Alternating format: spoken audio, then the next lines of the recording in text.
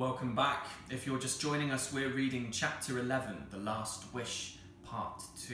And where we left off, Mother had returned to the home and was interrogating Martha about all the jewellery that had just turned up in her room without any explanation. So we'll see what happens next. Here we go.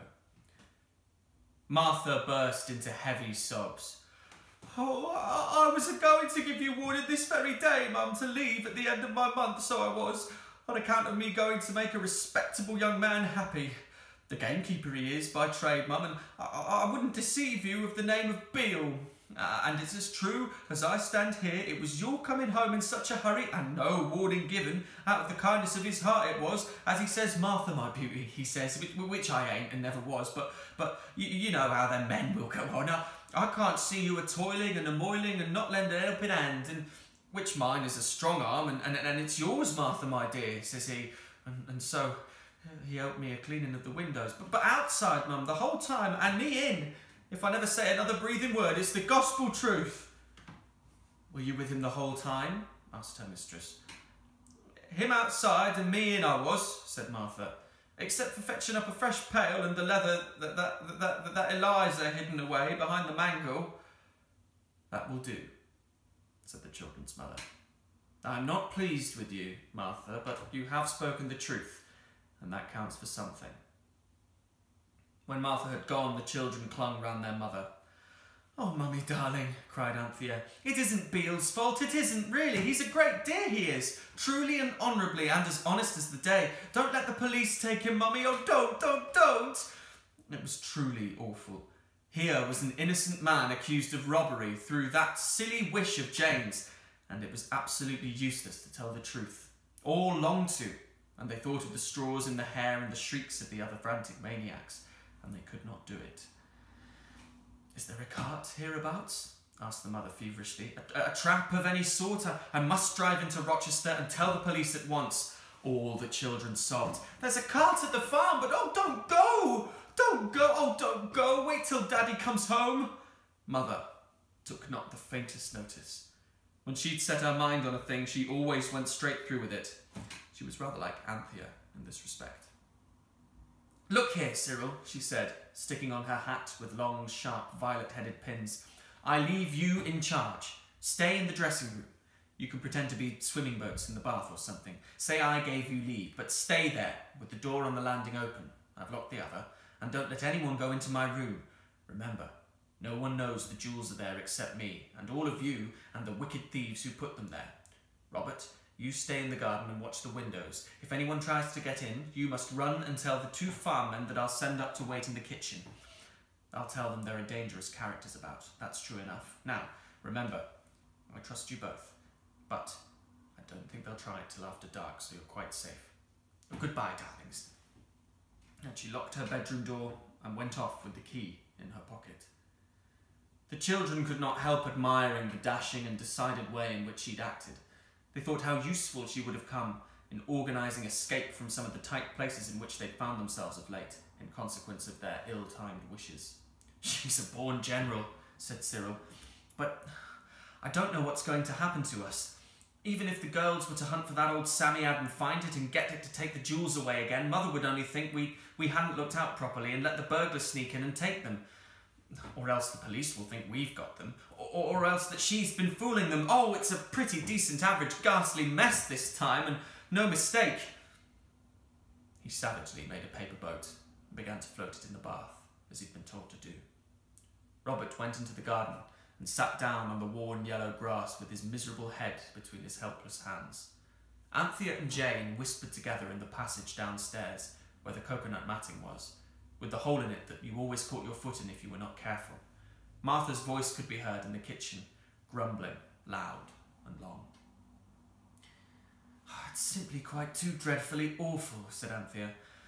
"How do you know all the diamonds are there too? If they aren't, the police will think Mother and Father have got them, and that they've only given up some of them for a kind of desperate blind. And they'll be put in prison, and we shall be branded outcasts, the children of felons. And it won't be at all nice for Father and Mother either," she added, by a candid afterthought.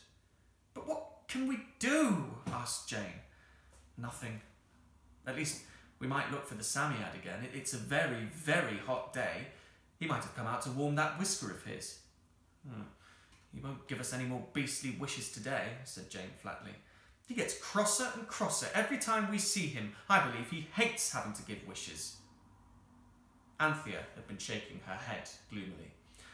Now she stopped shaking it so suddenly that it really looked as though she were pricking up her ears.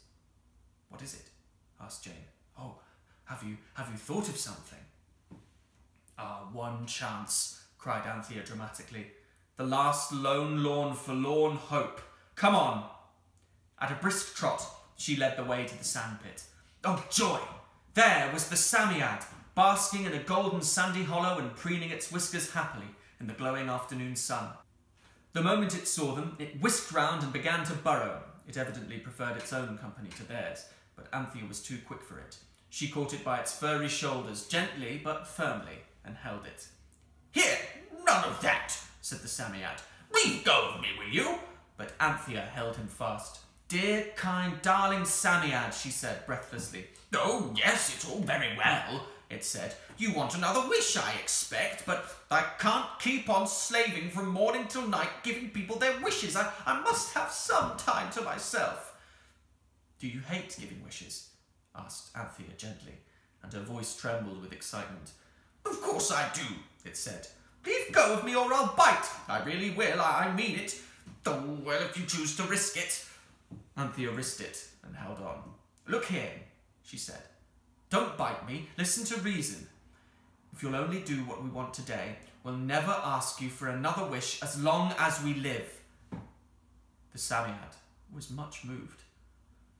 I'd do anything, it said in a tearful voice. I'd almost burst myself to give you one wish after another as long as I held out if you'd only never ask me to do it after today.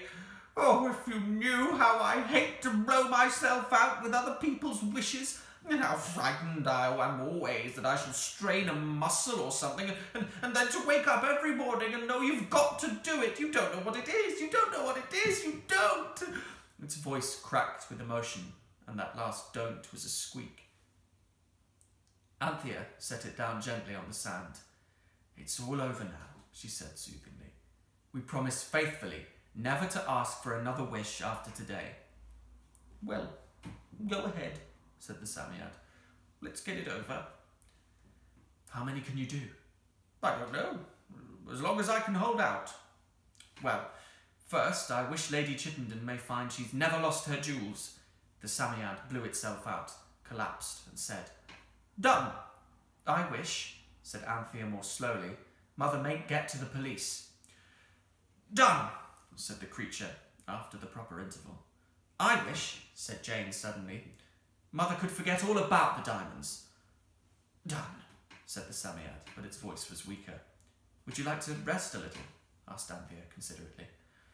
Yes, please, said the Psammead. And before we go any further, will you wish something for me? Can't you do wishes for yourself? Of course not, it said. We were always expected to give each other our wishes, not that we had any to speak of in the good old Megatherium days. Just wish, will you, that you may never be able, any of you, to tell anyone a word about me. Why? Asked Jane. Why, don't you see? If you told grown-ups, I should have no peace of my life. They'd get hold of me, and they wouldn't wish silly things like you do, but real earnest things, and the scientific people would hit on some way of making things last after sunset, as likely as not, and they'd ask for a graduated income tax, and old age pensions, and manhood suffrage, and the free secondary education, and dull things like that, and get them and keep them, and the whole world would be turned topsy-turvy. Do wish it, quick! Anthea repeated the Psammead's wish, and it blew itself out to a larger size than they had yet seen it attain.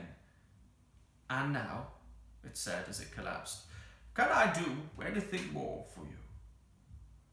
Just one thing, and I think that clears everything up, doesn't it, Jane? I wish Martha to forget about the diamond ring, and Mother to forget about the keeper cleaning the windows. It's like the brass bottle, said Jane. Yes, I'm glad we read that, or I should never have thought of it. Now, said the Psammead faintly, I'm almost worn out. Is there anything else? No. Only thank you kindly for all you've done for us, and I hope you'll have a good long sleep, and I hope we shall see you again someday. Is that a wish? It said in a weak voice. Yes, please, said the two girls together. Then, for the last time in this story, they saw the Psammead blow itself out and collapse suddenly. It nodded to them, blinked its long snail's eyes, burrowed, and disappeared, scratching fiercely to the last, and the sand closed over it. I hope we've done right, said Jane. I'm sure we have, said Anthea. Come on, let's go home and tell the boys. Anthea found Cyril glooming over his paper boats and told him. Jane told Robert. The two tales were only just ended when Mother walked in, hot and dusty. She explained that as she was being driven into Rochester to buy the girls' autumn school dresses, the axle had broken, and but for the narrowness of the lane and the high soft hedges, she would have been thrown out. As it was, she was not hurt, but she had to walk home. And oh, my dearest chicks, she said, I am simply dying for a cup of tea. Do run and see if the water boils. So you see, it's all right, Jane whispered. She doesn't remember. No more does Martha, said Anthea, who'd been to ask after the state of the kettle. As the servants sat at their tea, Beale the gamekeeper dropped in. He brought the welcome news that Lady Chittenden's diamonds had not been lost at all. Lord Chittenden had taken them to be reset and cleaned, and the maid who knew about it had gone for a holiday, so that was all right. I wonder if we shall ever see the Psammead again, said Jane wistfully, as they walked in the garden, while Mother was putting the lamb to bed. I'm sure we shall, said Cyril, if you really wished it. We've promised never to ask it for another wish, said Anthea. I never want to, said Robert earnestly. They did see it again, of course, but not in this story. And it was not in the sandpit either, but in a very, very, very different place. It was in a... But I must say no more. The end. Thank you very much for joining me while we've read 5 Children and It. I hope you've enjoyed yourselves. I know I've enjoyed myself. And perhaps I'll see you again for another story sometime. See you around.